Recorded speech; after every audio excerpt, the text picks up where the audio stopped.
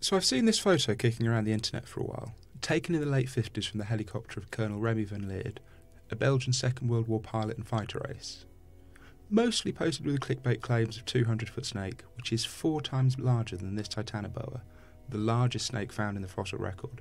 Now, I'm not saying it's not possible for a snake at some point in the past to have grown bigger than 50 feet, but we have no evidence. But wait, I hear you cry.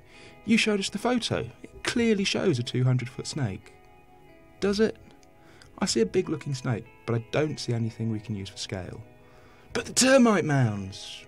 Well, if you mean the shadows of termite mounds, without relying on numbers we have to guess at, we don't really know how high the sun is, we don't know if the terrain is flat, and we don't know how far away the camera is. We need all 3 bits of data to make a remotely accurate estimation of size. So if we look at this simplified recreation of the scene, the front termite mound is a cone 1 unit high, 1 unit wide, and 30 units from the camera. The second mound at the back is also 1 unit by 1 unit and 45 units from the camera, 33% further away, and appears to be 33% or 1/3 smaller. Go get a ruler and check. I'll wait.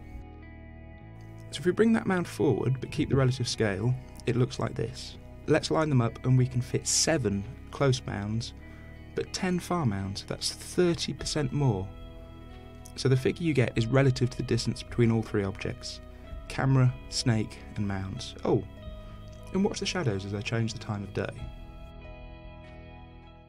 On the episode of Arthur C. Clarke's Mysterious World entitled Dragons, Dinosaurs and Giant Snakes, well, I'll let Colonel van Leerd speak for himself. To make several passes over the hole where the snake was in, enabled to let the man take a picture of it. And I made certainly between 4 and 6 passes right over the hole where the snake was in.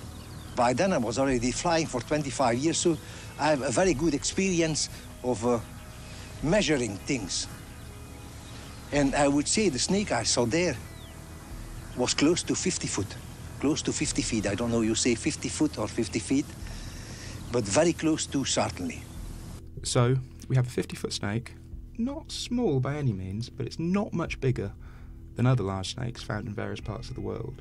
The largest snake in captivity being about 25 feet, and the largest wild snake is 33 feet, or, evidence for this one is sketchy, possibly 48 feet long. So don't accept everything you see as fact, and if you think I've missed something, please comment below.